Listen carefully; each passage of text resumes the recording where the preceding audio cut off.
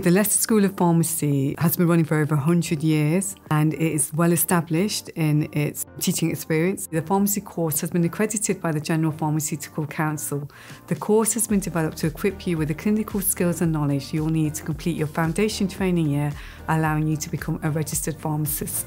The pharmacy course is so diverse now that we have lots of practical experience, you've got laboratory experience, simulated equipment, and we have the latest state-of-the-art pharmacy practice suite where you can go in and have consultations with patients. And we also have lots of patient actors that we bring in to allow students to really get their consultation skills and their clinical knowledge and application of their clinical knowledge as best as possible. So at Montfort University, we use the block teaching delivery method, which is really, really innovative. It allows our students to focus on maybe 1 or 2 modules at a time, and that means they're getting regular assessment, regular feedback, and then that allows students to have a better study life balance.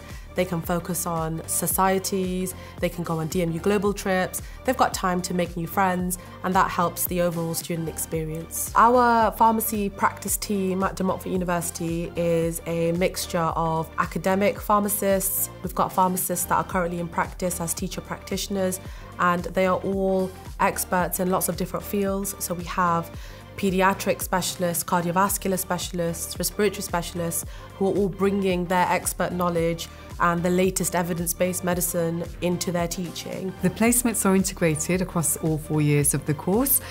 Students will start going out in practice from the first year and second years into community, hospital and GP settings.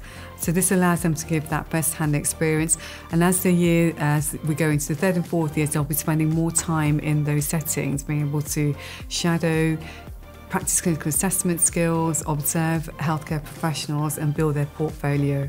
I took my pharmacy students to Qatar, where they took part in an international competition, where they presented to the World Health Organization. They won 2 competitions. They went on placements in hospitals where they got to see all the technological advances in Qatar. And they also visited the University of Qatar, where they took part in teaching sessions. So it helped them to develop clinically as well. And they were able to share the experiences of UK pharmacy versus Qatar and understand and appreciate the differences of pharmacy practice between 2 different countries. If you're interested in joining the community that's shaping the future of pharmacy, come and visit us on one of our open days.